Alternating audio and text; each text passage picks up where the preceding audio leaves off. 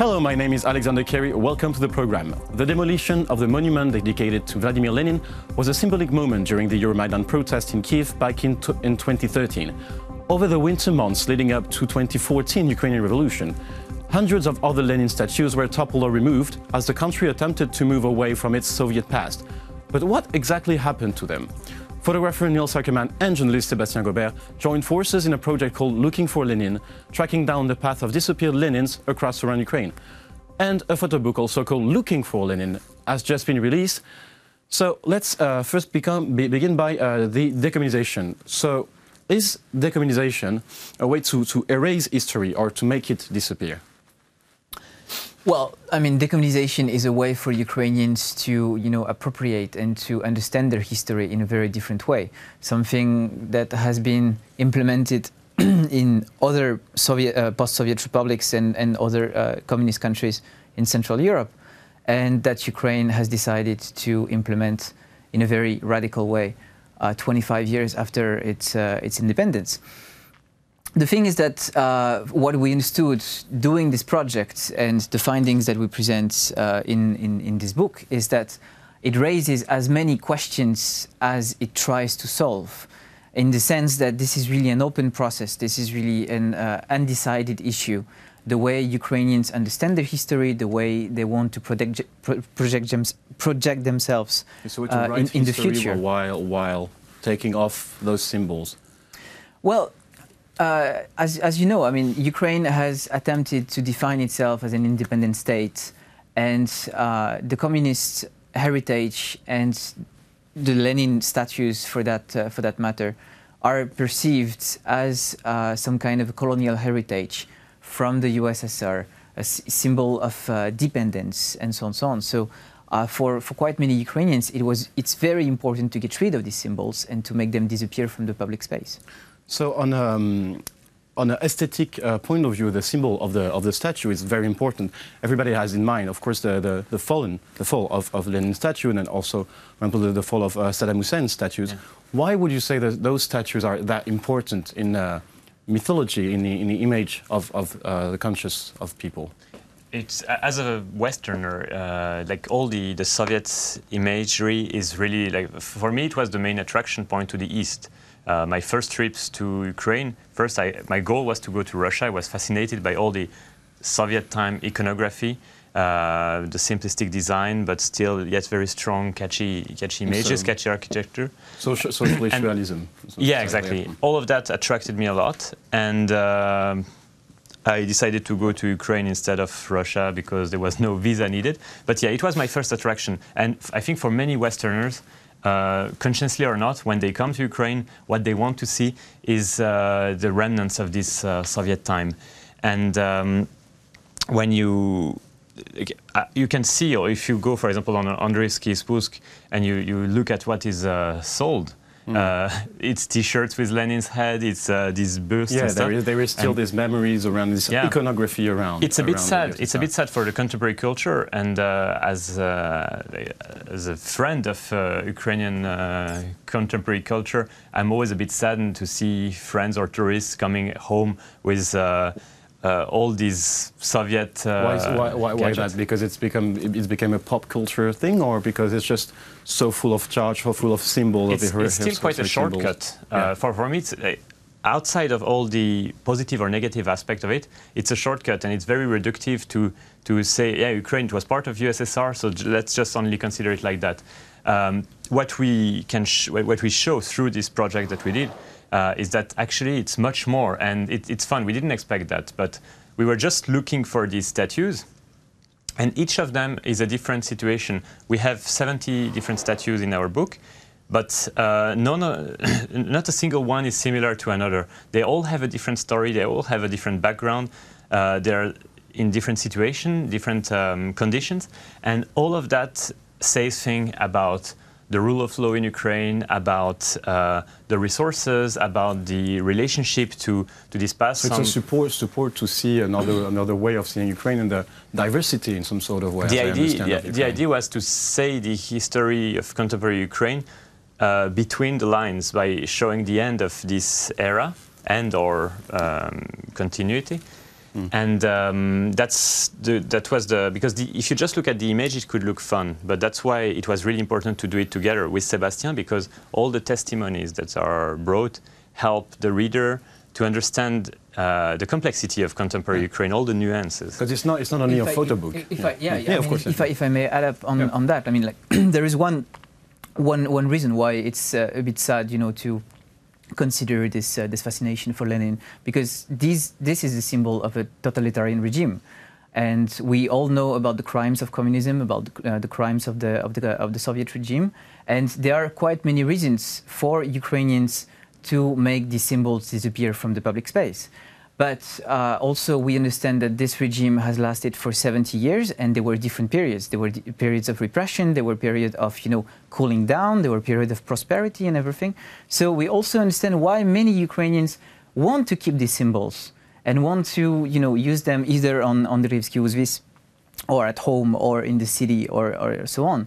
So this is something that we really wanted to show in this book.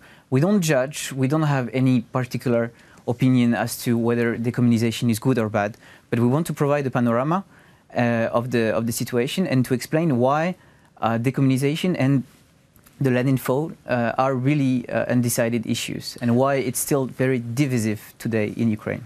Yeah, because behind the history there are stories, there are the stories of people who took the statue. So my next question will be, first, is it legal? Like, let's say tomorrow I want to have a Lenin in my backyard, which I need, like, of course, a big backyard. But of course, like, how do I get this? How do these statues comes from pedestals to backyards or I don't know, closets or? So first, you can have a Lenin in your backyard if you want, as long as you don't put it in the public space and as long as you don't use it in a way to promote the communist ideology.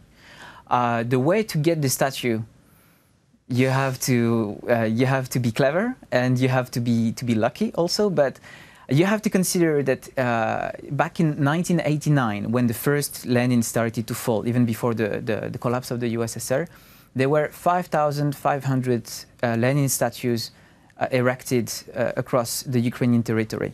It was the highest density of Lenin statues in USSR, even in the world. Yeah, in the world, actually, yeah. Even in Soviet Russia, the density of Lenin was not that high. It was 22 times lower, yeah. Just to give you an impression. So why Ukraine? So, why so many in Ukraine? Well, I mean, and just what I wanted to say is that you have Lenin everywhere, even now. And as we know, the decommunization dates back to 2015. So it's still very fresh, and you still have quite a lot of Lenin everywhere. So if you want to get one, you can get one. Just be careful with the way you use it. As to why so many Lenin, maybe you want to? Just to finish with this, because we saw many kind of end usage of these Lenins. Some in backyards, many are stored in municipal territories, because still these things belong officially to the local municipalities, and we saw sometimes them coming back there. For example, in Chernihiv, the statue was stolen. The guy who stole it wanted to sell the metal, and with the money, officially he said he wanted to buy a new statue to the city. But the city came back and took the pieces of the statue was already cut into pieces, and they took the pieces back, and now they are storing them somewhere.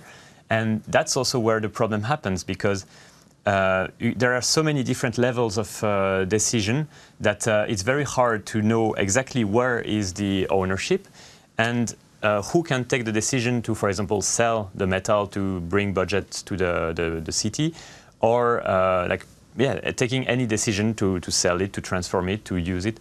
And now it creates a lot of uncertainty that we saw in many municipalities, where they're like, we have this, but we don't know yet if we can do it something, if we can do something out of it or not, and that creates a lot of trouble, which also favors then disappearing. Some of the biggest Lenins got stolen. Would you say there's to a certain extent not a black market, but some parallel circuits around these statues? Of course, but there are many black markets in Ukraine. But just to Lenin is just one of them. The most emblematic example, it was the beginning of our quest. You mentioned it in the beginning. Bessarabska Lenin, the one that was on Bessarabska Square, made out of a precious stone because it was the same quartzite as the mausoleum in Moscow for Lenin. And when this monument fell, everybody was trying to break it into pieces. They took only fragments, but a big block was still left, and it was really our first goal to find out where is the rest of this. And the city had no idea. Most of the journalists had no idea. Actually, nobody had any idea until we found who stole what was left. And we saw some pictures of what it looks like, but we still couldn't actually see the statue. We mention it in the book. We found some fragments like the head, the hand, but we couldn't see by ourselves and photograph by ourselves what is left of this Bessarabska Lenin. And I mean, it's Kiev. It's one of the most emblematic statue. It was the beginning of this movement, and it's a big public property that is stolen. So, as you said, those Lenins are everywhere in Ukraine now.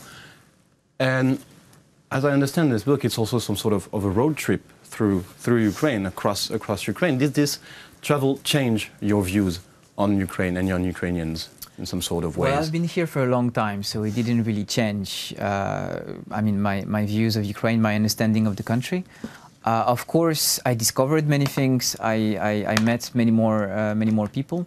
It didn't really change my view of Ukraine, but it changed my vision of decommunization, and it really helped me understanding why is this issue, why is history so alive in Ukraine? This is one of the places in Europe where history is really alive, and we still see consequences of that today. Of course, with the toppling of the monuments, but also with the renaming of the streets, with the 9th of May ceremonies and so on. So it really helped me to understand Niels all of that. I was really touched when we were working on this, because we were traveling together. We did tens of thousands of kilometers throughout the country to find these statues, and Sébastien was gathering stories, but he was still pretty secretive on what he would do, what would come out of it. And when I had the first opportunity to read the different testimonies that he gathered, and in the book they're put in a way. We're going to show it on screen. We can see, but for example, like you have pictures, and after some pictures, so here there are some.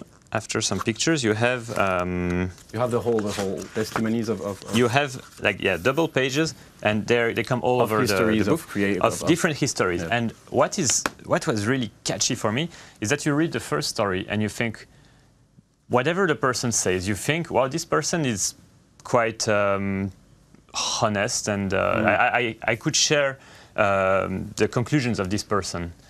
This person is quite right in her own way. You read the second person and you think the same. Third one, exactly also like, yeah, it could be me. And then you look a bit further and you realize that they say exactly opposite things. And there's a whole... Okay, yeah. For me, all these little texts, it's like a little brick, and all together it builds like a block, a house of like a very nuanced vision of the situation, and it's really part of our goal not to judge. For the truth in some sort of ways. It's like there's no truth. There's no exposing the truth from the reality. You know, the Ukraine.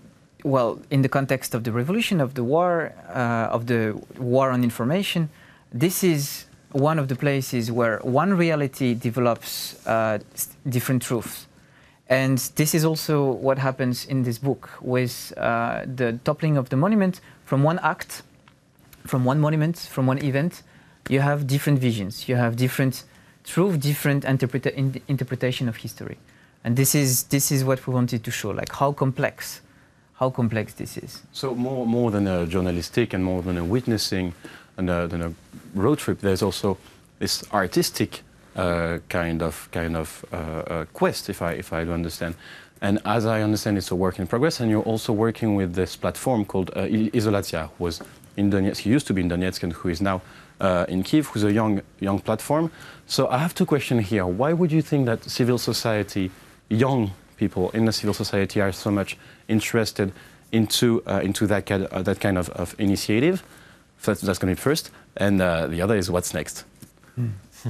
Well, civil society is interested in everything that happens in Ukraine, and this is something that we have seen at the time of the Maidan, 2014, and it's really like going on because they have the feeling that the state doesn't take good care of the country, not good enough, and that they have to step in and they have to do something. And it's also true with the history and with the cultural heritage. So you have all of these young activists who really develop, some kind of expertise on Lenin, who really develop some kind of expertise on the mosaics and try to find a meaning to what is happening. Because for these young activists who were born either in the late 80s or in the 90s, like this is totally new. They didn't go through USSR. Yeah, they were born when USSR was collapsing. They are the generation of independent Ukraine. So they are building themselves as personalities at the same time as Ukraine builds its independence. And this is also why they feel so involved. Why they feel so connected to everything that's happening now. This is really remarkable. And so our cooperation with Izolatia in that respect has been extremely fruitful. And just to add something also about like the role, seeing a big involvement of civil society in questions like how to deal with your cultural heritage, it's especially important in a situation like that because the more open, the more inclusive are the discussions about like what to do with our past, the more efficiently you can fight against totalitarian ideas. It's not by having a highly centralized decision process that you can promote more democracy, more including society. And coming from Switzerland, for me, it's an especially important thing to be like maybe having a longer, slower process, but a very inclusive one where you hear those who are for, those who are against, and you consider all the positions.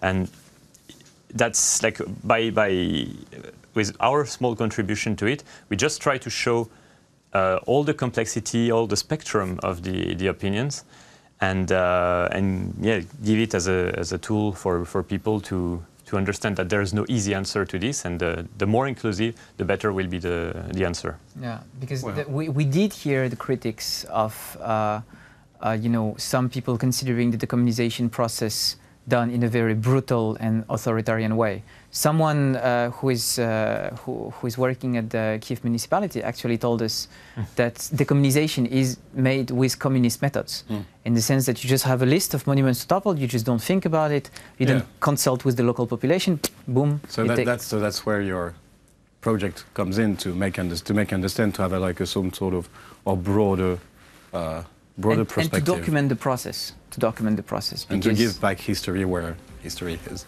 basically. Well, I mean, trying to you take whatever you want out of our work. We did our best. Well, thank you very much for this interview. It was a pleasure to have you in the studio. That was Sébastien Gobert and Niels Ackermann presenting their new book, Looking for Lenin. Thank you for watching the program. Stay tuned for the rest.